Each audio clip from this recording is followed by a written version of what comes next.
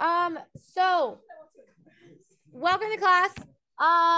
We have previously discussed 3 ways to calculate enthalpy. The most recent way that we've discussed is an approximation based off of the concept of bond rearrangement, where you break bonds and form new ones.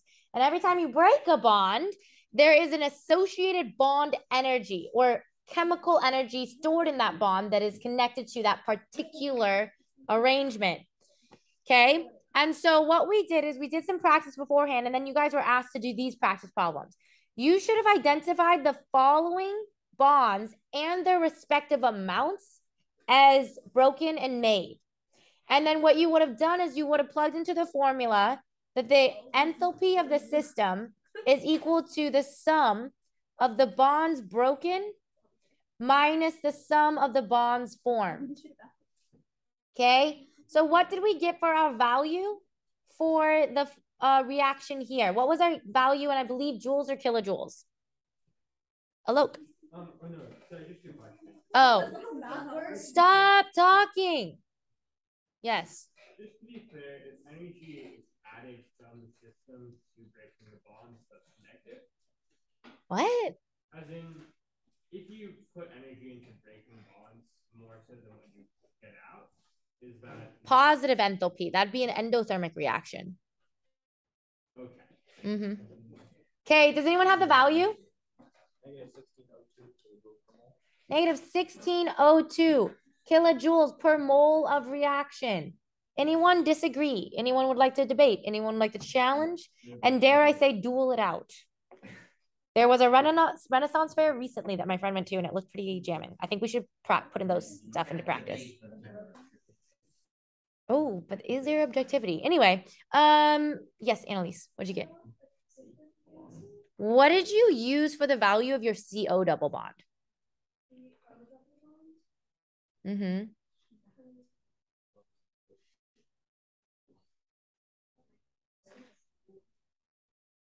See, 732. What did you use for the energy value of your CO double bond?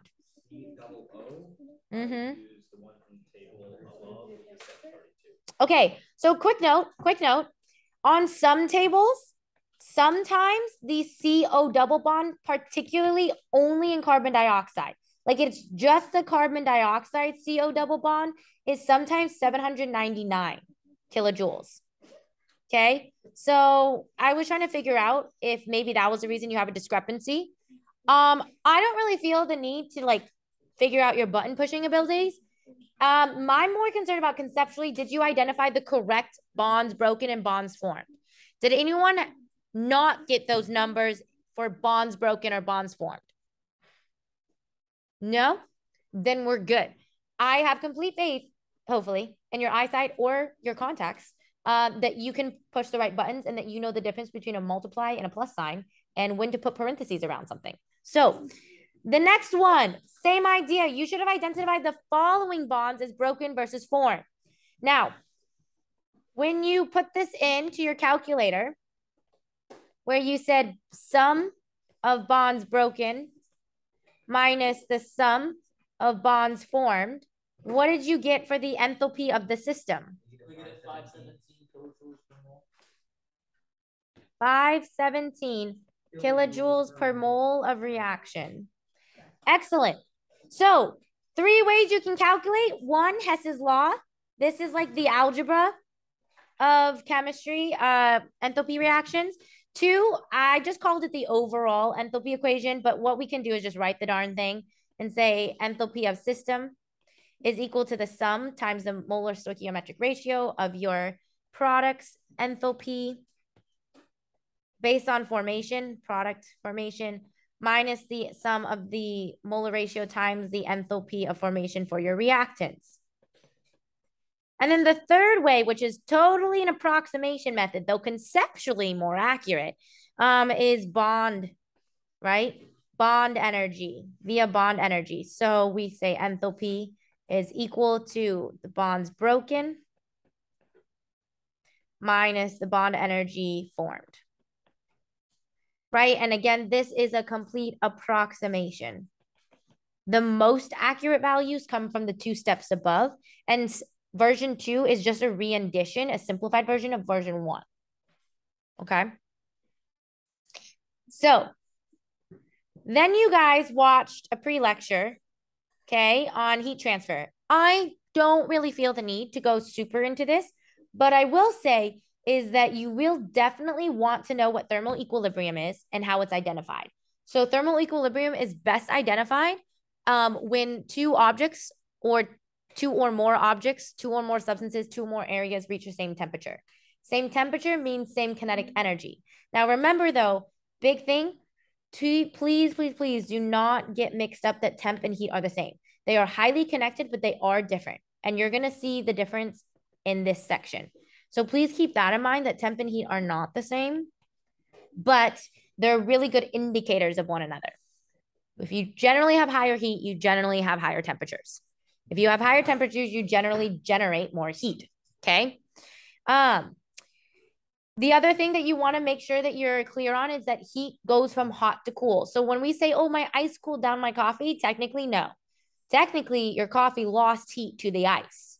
That's the actual way it works. Okay. But as general citizens, we don't say that correctly, which is totally fine, right? Not everyone needs to know what it sounds like as a scientist. Okay.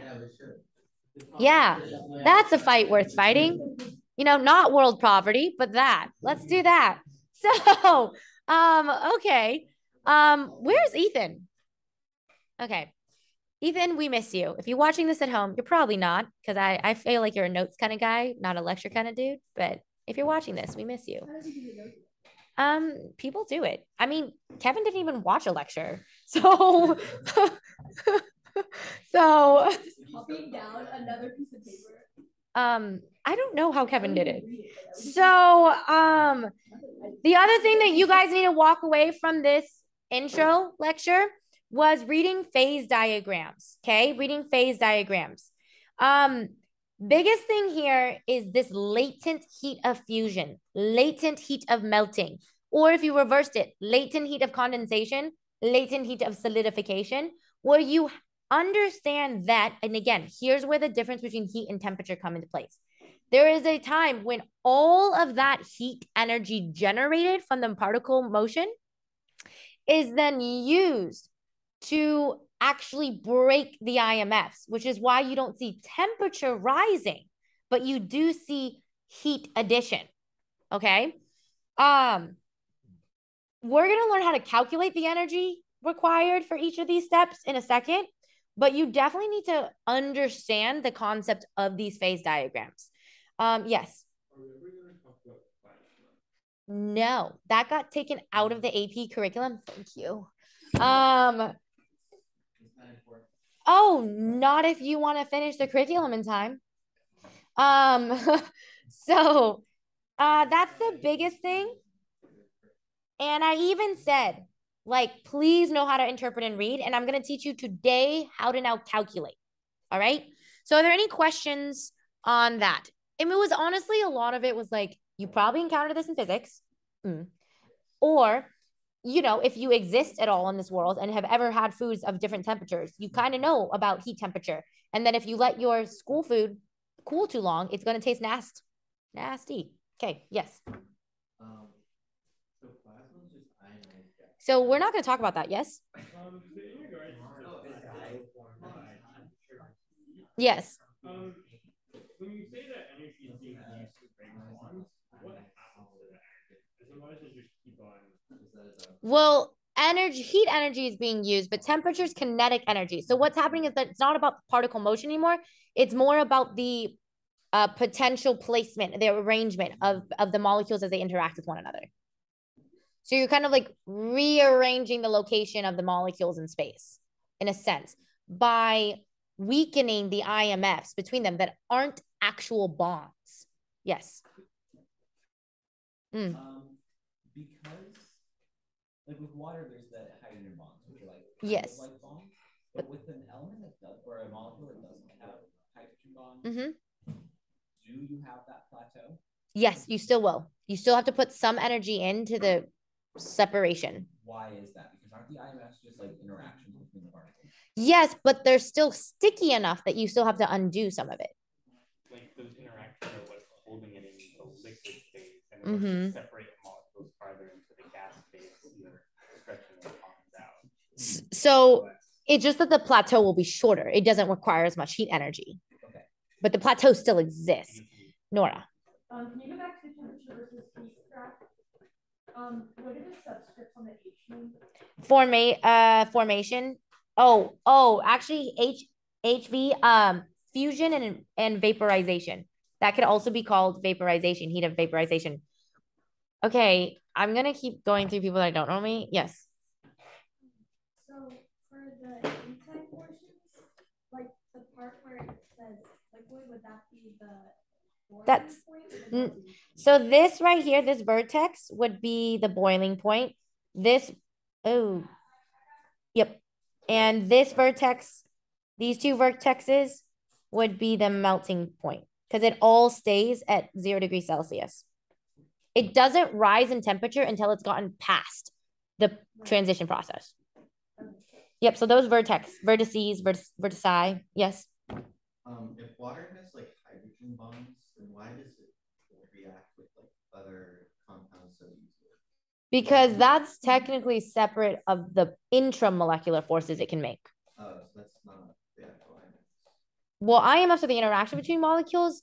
Intramolecular forces are the actual reactions between molecules. Okay, like a macroscopic. Yeah, more macroscopic. Definitely more macroscopic. Yes. Did you have a question? You were raising. I had a question. Raising the roof. Okay. This is like why when you put ice in water and then the water is now freezing and it will stay freezing until all the ice is gone, kind of thing, right? Mm-hmm. Yeah. Is that the same for like if I put ice in water, will it stay the same temperature and then cool down? Technically, yeah, technically, yeah. That's how it works at the particulate level. Mm-hmm. But we don't really see that at the macroscope because all we see is the big transitions. Like we don't really see that plateau. We just see the end. I mean, you can see that plateau. It's like if you're boiling water, that plateau is all the time where your water is boiling, but there's still water. It's not gone. Yeah. It's just we don't see it as well. Okay, that's true. Okay.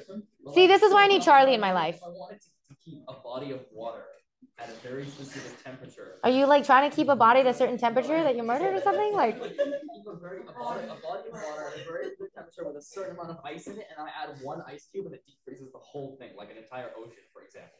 It won't. So that's a dumb question. We're gonna keep going. So going on to how do we count? Yes, Alok?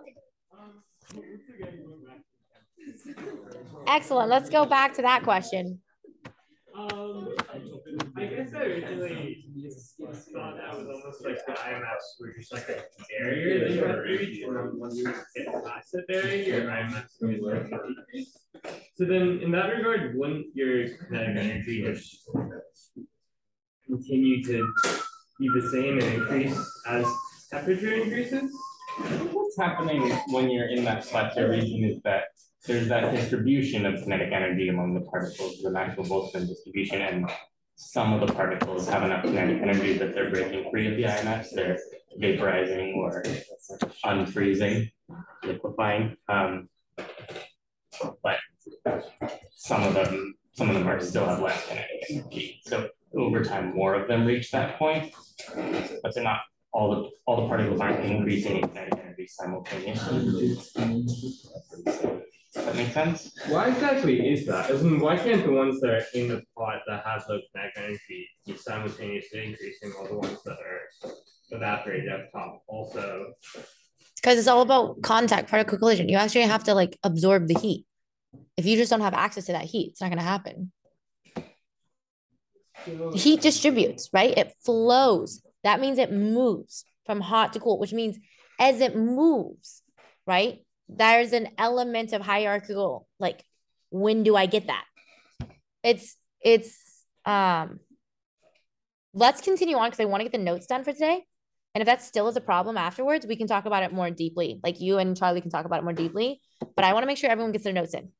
So how do we calculate heat? And this time I'm going to say heat Q. So in this context, we're going to start looking specifically at when we look at heat in a constant pressure circumstance where Q technically equals enthalpy, but it is technically Q. Okay, so this isn't quite enthalpy we're talking about anymore. This is the heat transfer that occurs between bodies of two different temperatures. Okay, so a little bit of background, all right, is that different substances have different heat capacities.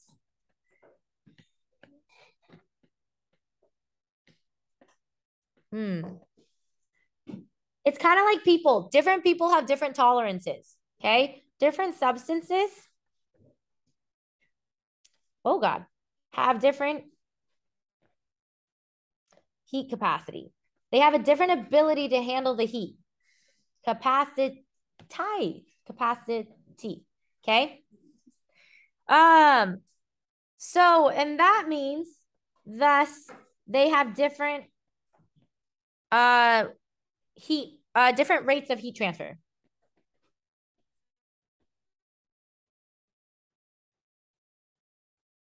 So specific heat capacity is the quantity. Ooh, that is not a Y. Ooh. The quantity of heat energy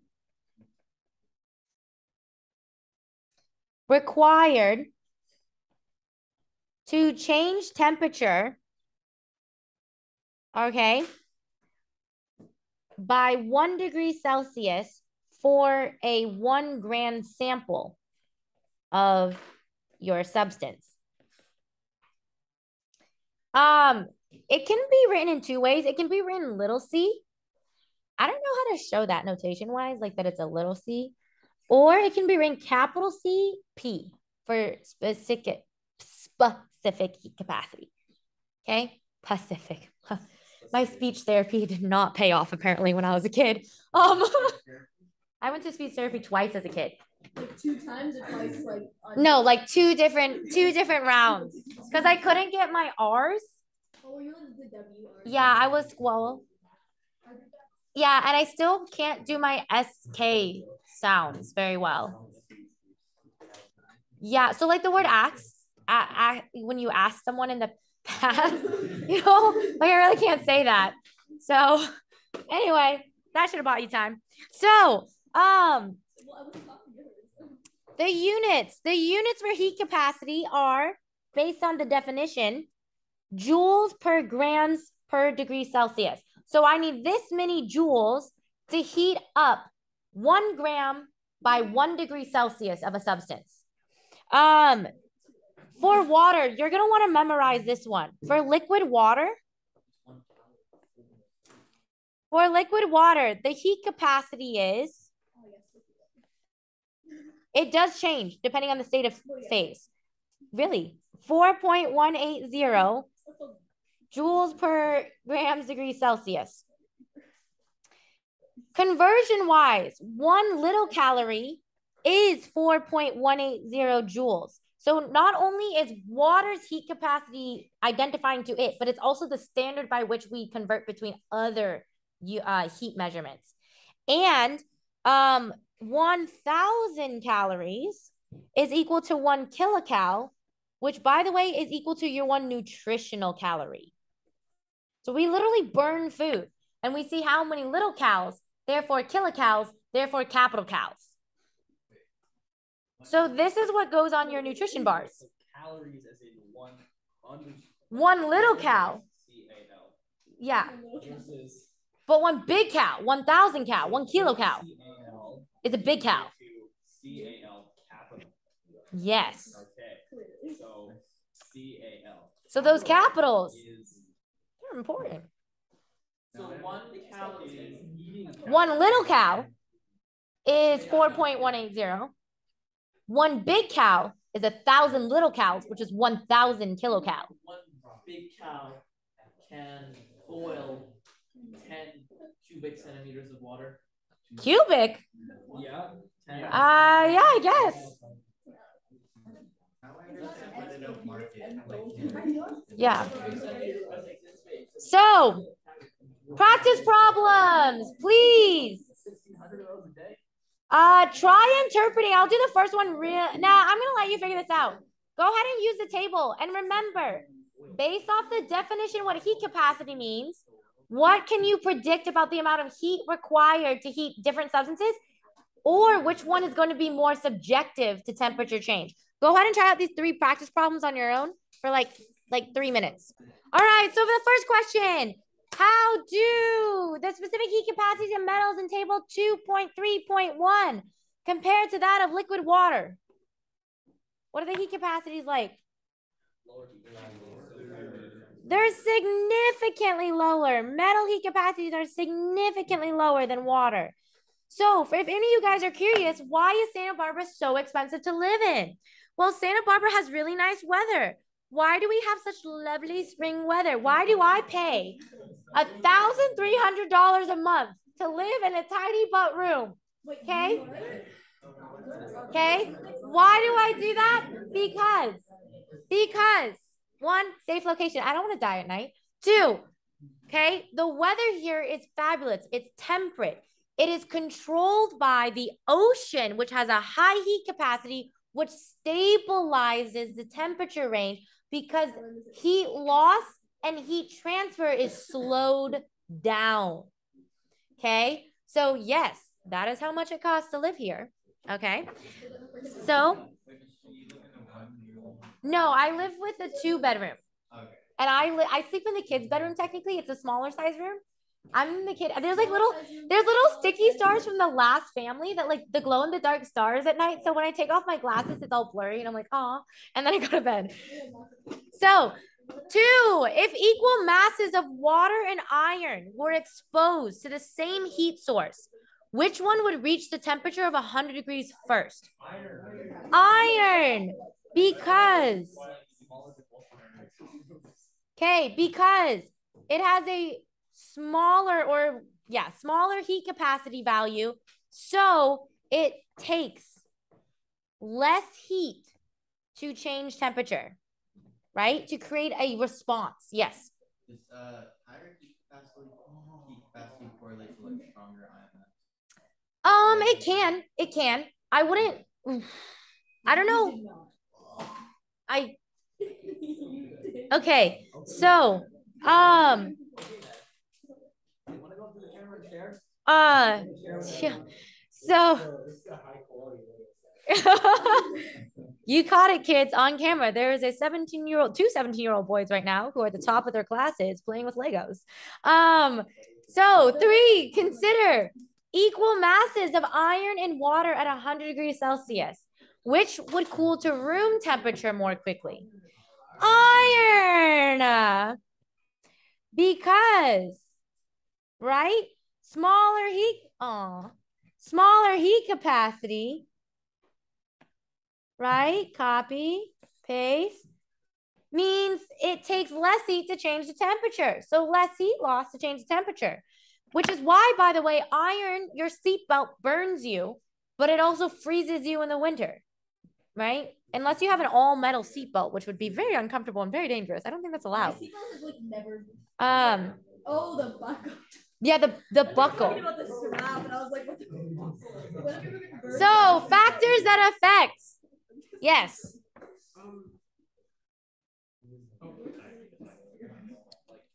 Factors that affect heat capacity. 1 is, of course, okay, the nature of the material itself.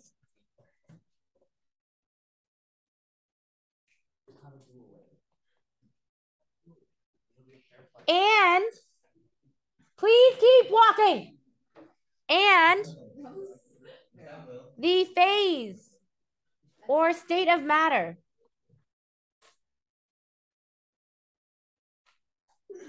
So let me give you an example. Liquid water. You know, it's that like Instagram when they're like, you look down for 1 second in a math problem and then like the whole board's filled. Yeah. So liquid, the heat capacity.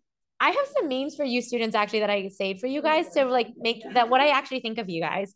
4.180 joules per grams degree Celsius. You should memorize this. The AP expects you to know this value off the top of your head. And that it's also the conversion to little cow.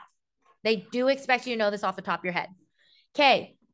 But solid water, aka ice, Wow. okay, heat capacity, ice baby, 2.09 joules. Out of here. Putting the S before the H2O, is it changed I know for you were like done, this but, like, sort of it's problem? getting No, it's because I got lazy. So gaseous water, which also apparently looks like solid when I write it like that. Gaseous water has a heat capacity of 2.01 joules per grams degree Celsius. So see this, what you see is that the state of matter also matters. Like you matter. Why is liquid water the optimal heat capacity? Liquid water is just a standard for a lot of things. Why do we see an increase in the center towards liquid and decreases towards gas? It just has to do something how the molecules interact in those phases. Liquid water is more dense than ice or gas. Yeah, so Okay. but one thing, just so you guys think of standards. So wait, listen to this. It's kind of cool. In Korean, you know how when you walk into a room of attractive people, we call it eye candy. In Korean, you say 물 좋다, which means the water's good here. If you got attractive people in the room, water's the standard. Anyway, I learned this from my Korean friends. Yeah.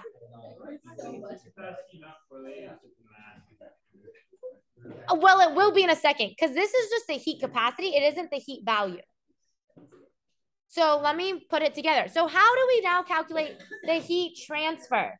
Q. So heat transfer is calculated through the following equation. Heat Q, and I do mean heat Q, not heat H, okay, is multiplied equal to the mass in grams times the heat capacity, that unique ability or tolerance to absorb or lose heat, okay, in joules per grams degree Celsius, times the change in temperature in degrees Celsius. And that tells us the actual heat that's being exchanged, absorbed, or released by a particular substance or area or whatever you're looking at, material. Yes? Oh, yeah. It's physics, guys. So, Is that why we have oceans? Because the liquid has the highest heat capacity? so the reason why life works on Earth is because of water. Why does that make sense? Partly because of its heat capacity. Yeah. Water is special. Yes. Stop giggling. Yes. So when heat is equal to H under constant pressure. There was like all those qualifications when I initially introduced enthalpy, and I think there might be one other qualification, but that goes if you like go to beginning of notes, you'll see, and most of our problems end up being when heat is equal to enthalpy. But what you're gonna notice is that to use this equation, you would always use heat as Q. Yes. Why exactly is there a distinction between? Because what we see is, for example, like the phase diagram shows us that there is a distinction between heat transfer, enthalpy of a system, of a chemical process, and temperature. Like all of this phase diagram is a nice clue of where you see the slight variance. But honestly, higher level chem would give you a more concrete understanding when you start engaging in problems that actually exploit those differences. Yes. I had a question. Yes. Perfect. I might move on. Yes. Is there any other compound that exists that is like similar in its properties to water? What's the highest heat capacity? Oh, I don't know. I haven't Googled it. Okay. Would you like to Google it? Water's pretty high. Okay. I'm about to separate you two little lovebirds in front that are giggling. So just giggle. There was actually no sound that exited my mouth. Tremor, of course. I forgot. Like seriously. Okay. So literally nothing. I also don't know why you're sharing a packet, because you definitely go home to separate homes and have to study. So I don't know where your notes are. Where are yours? Apparently, yes. Okay, hello, what is your other question? Hydrogen gas, apparently. What is the heat capacity of hydrogen gas? Stop. Mumchul. Huh? 143 joules per grams degrees Celsius of hydrogen gas. Oh, of course. What? Wait, no, I'm not. Carbide alloy. 14.3 joules it would take. 14.3. Okay, I don't know what his source is, but we're going to say it's right. Yes. Is there a difference between temperature and average kinetic energy? No. They're the same. When you when something's absorbing heat spray from another object, and when it like changes phase, it stays at the same temperature for a while, but it's absorbing energy, right?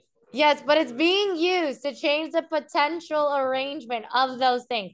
I'm going to ignore all of you now and continue on. So here's the assumption.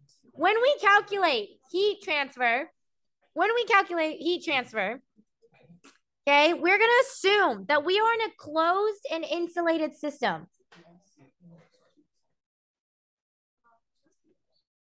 So that means that not only is matter not lost, right, particles, but also no heat is lost in your experimental boundaries.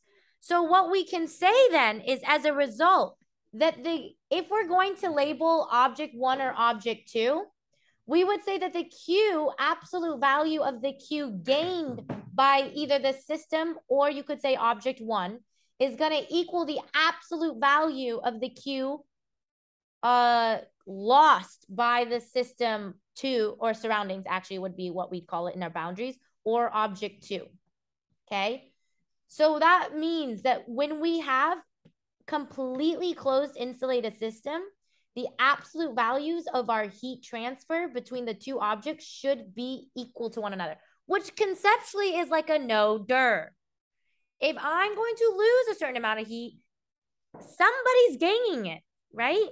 If I'm going to give someone 20 bucks, hopefully they get that 20 bucks. Unless there's embezzlement. So practice problem. I am going to let you try this out because I do believe in your plugging abilities to plug and chug. So try out the practice problem right now. Hey guys, welcome back to the video. Look at what these guys created. Come here. He's so proud. It's from Nemo. All right, guys, keep working on your practice problem. So what you should have gone for this is you were told that you have aluminum metal, okay, and you're burning it in a Bunsen burner. Calculate the heat required to completely melt a mass of 0.325 grams of aluminum, beginning with an initial temperature, okay, of 22.5 degrees Celsius. All right. And the melting point of aluminum is 660.3. So we're going to say that that's its final temperature, right? Because that's what we had to get it to melting, to thoroughly melt. Okay. And what we see is that it's going to have a final temperature of 660.3 degrees Celsius. And its heat up capacity is, from the table, aluminum, 0.900. Okay, joules per grams degrees Celsius. Now, something to keep in mind that you could only actually do half this problem, because here's why. Okay, what you should have noticed is that you're told this amount. Like, I have this amount of aluminum, and I have to get it up to melting point. But I want it to be thoroughly melted, which means I want everything to enter the liquid phase. So on the diagram, it's going up and then we're plateauing. Oh God, hold on. It's going up and then we're plateauing. So I need to calculate the heat involved in this whole area underneath. So that means I also am going to have a latent calculation, latent heat of fusion calculation. To be completely thoroughly melted, I have to get up to melting temperatures. So how much heat's required to get there? And then how much heat is required to input to the actual thorough melting of the particles. So the first half you could do, okay, using Q equals MCAT. We call it Q equals MCAT for change in T. I'm going to ignore you for a second. We would get that Q is equal to, and I'm going to make this smaller so it fits. Okay, hold on. Q is equal to mass times heat capacity times change in temp. So 0.325 times heat capacity, which is 0.900, times the change in temp to get to the point of melting, which is 660.3, minus initial, because change in T, which I really feel like I don't have to specify, but I am going to anyway. Change in T is equal to T final minus T initial, right? Shockers, you'd be surprised how many people do not know that in my other classes. 22.5. And so it's okay. They try. What we would get is a value of positive 187 joules would have to be absorbed to get to the point of melting. But I was asked, what do I need for thorough, complete melting? Okay, thorough, complete melting. So now I need to calculate, okay, what's the amount of latent heat of fusion that is required? And this is where you guys probably couldn't go any further, and that's okay. So to answer the latent question, latent heat of fusion, what you have to realize is that your Q doesn't work necessarily the same equation because you're not changing temperature anymore. If it's latent, temperature stays the same. So what we say then is that our Q for the fusion portion of the reaction, the actual melting, by T10, is mass times just the value heat of fusion. However much mass I have times however much heat is required to do that melting. No, that's Q. Okay. So what we would say is the mass is 0.325 times, well, what did they tell us? 398 by joules per gram. And you would get that the latent heat of fusion heat value to melt thoroughly 0.325 grams of aluminum would be equal to 129 joules. So then you just simply add these two together. How much heat is totally required? The sum is equal to 316 joules. Okay? So, yes.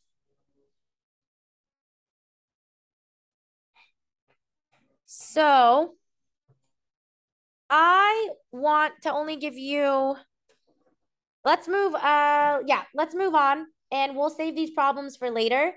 Okay? You're going to have plenty of practice problems and you have a calorimetry problem tonight that will kind of walk you through some of this. But let's move on and let's just get through the notes before I have you do more practice problems. So, how do we actually calculate heat transfer in lab? Like, how do we find these values? We do a type of lab known as a calorimetry lab, okay? A calorimetry lab, Spanish calor, heat, it all goes together, okay? So a calorimetry lab or calorimetry, nope, I like calorimetry better, okay? Is the process, okay, used in lab. So the scientific experiment used in lab to measure, okay, caloric energy of a sample. The device we call a calorimeter, coffee cup calorimeter. So if you use the calorimeter that's for coffee, that's via coffee cup, we'd call it the process coffee cup calorimetry, okay? So the instrument, and I'll even actually just put the note, the instrument is called, the setup is called a calorimeter, okay? Calorimeter, okay? There are two main types. The first type is a coffee calorimeter that we tend to use because it's easy and affordable for high school labs. You basically create a pseudo-insulated system. Because remember, the goal is that to make the assumption that you can calculate heat loss versus heat gained. If you can find the heat loss by one object, you could then find the heat gained by another, right? Assumes a perfectly insulated closed system. That's not possible with a styrofoam cup because you do feel the heat. You do feel some heat loss. But the idea is that you double stack the styrofoam so you create a pretty insulated system. And then you perform some type of reaction. You drop some object that's hotter into a sample of liquid. Or you do a reaction, like a dissociation reaction, a physical reaction in water that is endo or exothermic. A dissociation is always endothermic, by the way. But what we see is that the system for this is actually not super clear because here the system is whatever object that you pick to kind of be the focus of your initial calculations. So for us, it actually ends up being the water itself is the system often. And then the other object 2, is the surroundings. You could flip that. You could make the surroundings the water. You could say that the other object is the system. But here, our system and surrounding are a little bit more complicated because technically it's all happening in a closed container. So it's not an obvious boundary difference. It's a which one is actually molecularly engaging in the loss and the gain of heat. Okay. When we do coffee cup calorimetry calculations using Q equals MCAT, right? On the what? Yeah, this is on the formula sheet. We are applying the first law of thermodynamics, right? That the law of conservation of energy. I'm just going to shorthand that to law of conservation of energy. So that means then, again, like I said earlier, whatever is gained by one, let's just call it the system, okay, is going to be absolute value-wise lost by the surroundings or vice versa.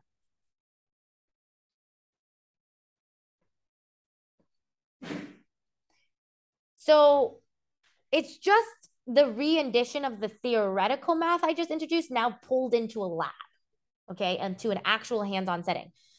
We will do a calorimetry lab in May. We just don't have time today or before the test, okay? But there are some awesome calorimetry simulations that honestly, guys, for some of these labs that you will encounter through specific AP problems that I release, I would just look up a quick 5-minute video of how it kind of looks and works so you get a bit of an idea because we cannot do labs before the test. I just do not have the time for it for you guys. I've already moved back some things, so we only have a week and a half of review in class to slow down content. We're really cutting it close. The AP originally suggests 6 weeks of review. We don't need 6 weeks, right? So, What are the term one? so, that was for like a full year, but yeah. Is there an experimental design FRQ? Yes, there. I have a practice lab FRQ that I release the week of review. Yeah, and I try to put lab FRQs also in your workbook problems. You get some questions, right? You've already seen some of them. Okay, so let's do this problem together, and then I'm gonna have you guys, and then we have like a short little extra thing, and that's it. So for this problem, we are told, okay, that a neutralization reaction occurs between 50 milliliters of 1 molar HCl and 50 milliliters of 1 molar NaOH. Okay, acid base. By the way, strong acid, strong base example. This is a strong acid, strong base example. Let the problems teach you. Okay, so this is a strong acid, strong base neutralization. That's going to matter later on. And you stir it at room temperature 20.5 degrees Celsius. The temperature rises 27.13. Assume the solution volumes are additive and that the density and specific heat capacity of the final solution is the same as those for water. What value should you always memorize? Yes, that's right. Because if we know water's heat capacity, we can always solve for Q for water.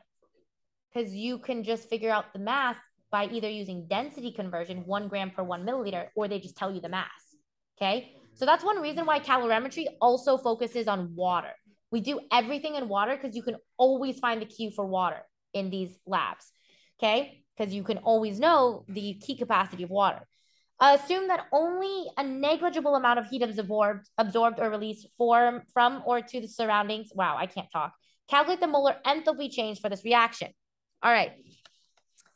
So for this one, okay, what you need to find is first the Q for water, okay, and then you're going to, or Q for the whole calorimetry reaction, and then you're going to put it in terms of kilojoules per mole, okay? So what we have here is we have our initial temperature as 20.5 degrees Celsius. We have our final temperature as 27.13 degrees Celsius.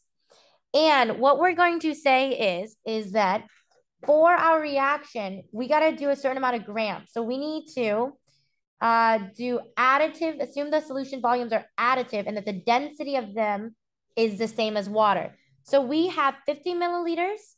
Our mass is going to equal 50 milliliters plus 50 milliliters. And we're going to assume that it's a density of water. So if we have 50 milliliters, we're going to say 1 gram per milliliter, which is going to be equal to 100 grams of solute, is what they're saying we can assume. So, and our heat capacity is good. We were told to assume it is that of water. So when you plug this all into Q equals M times Cp times change in T, you get it as equal to 100 times 4.180 times 27.13 minus 20.50. I am gaining heat. So I definitely want to make sure that my final is larger than my initial. You can get a negative Q. That tells you you released heat. If your Q is negative, you've lost the heat, right? This is heat loss. This is heat gain. If you're negative, you've lost it. If you're positive, you gained it. Okay. And so what we then get is a value of 2,770 joules. Okay. Now, how do we figure out molar enthalpy? Well, I know under constant pressure,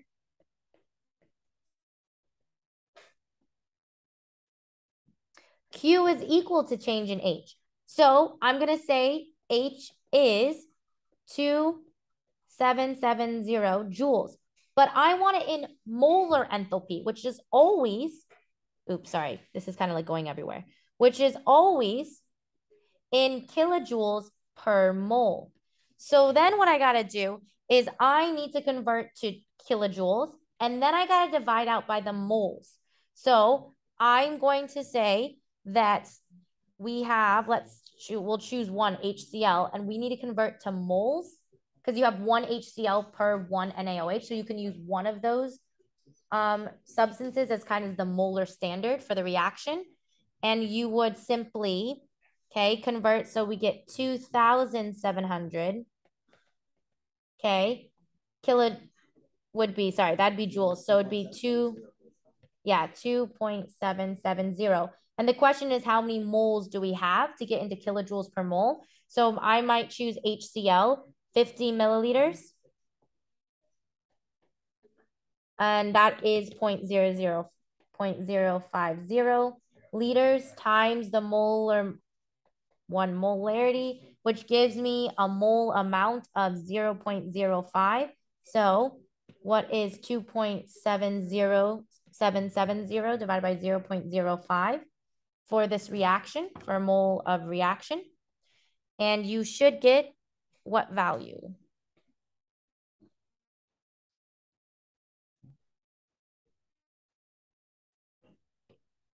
And I'll try to clean this up a little bit. And so let's see, I'll do a different color. Sorry, I'll clean this up a little bit. Kind of went everywhere. So mole of reaction is 0.050 liters times. Perfect. And that is exactly what you should have gotten.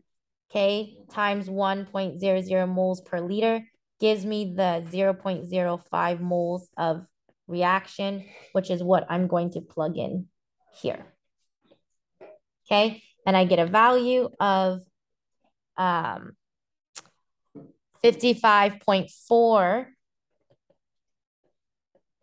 joules per mole of reaction. Now, I was asked specifically to calculate the enthalpy for the reaction. So far, Wouldn't it be kilojoules per mole? yes, thank you. So far, something that you need to recognize is I've answered this question in terms of the water absorbing the heat. So technically, is this positive or negative if I want to actually put this in terms of from the reactions perspective?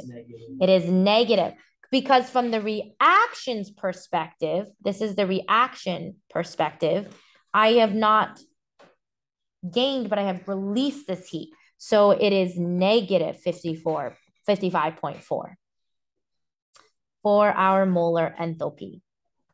Does that kind of make sense? It's a lot of math playing, and you really got to make sure that in the context of the lab that you're doing, that your numbers match it.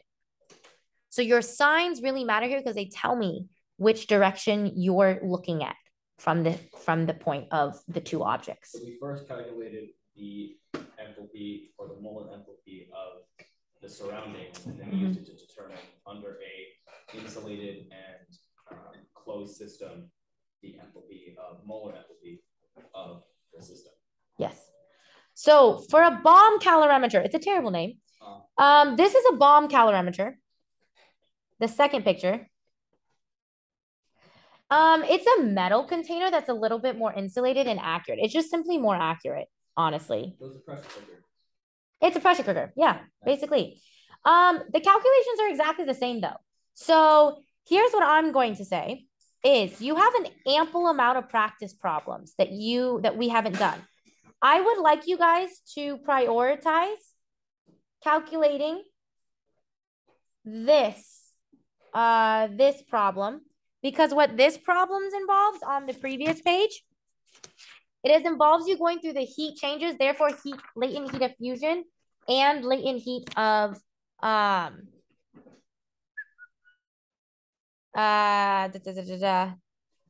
do I want this one 50 grams of water? Is this one too easy? What do I do easy? Oh no, this is a good one. What you're gonna notice is for this one, I'm just gonna give you a little hint. Okay, you're starting from a certain temperature at 25 degrees Celsius as a liquid, and then you're gonna go to 100 degrees Celsius. And then you're going to want to use the heat of vaporization or, change where you have latent, right? This is your latent plateau. And then you're going to go up to 120 degrees Celsius, which is a rise in temperature. So what your portions on the graph that you're going to see for this problem is it's the rise, plateau, and then rise. You need to calculate the area associated with this dynamic. Okay, so that means you're going to have a Q equals MCAT.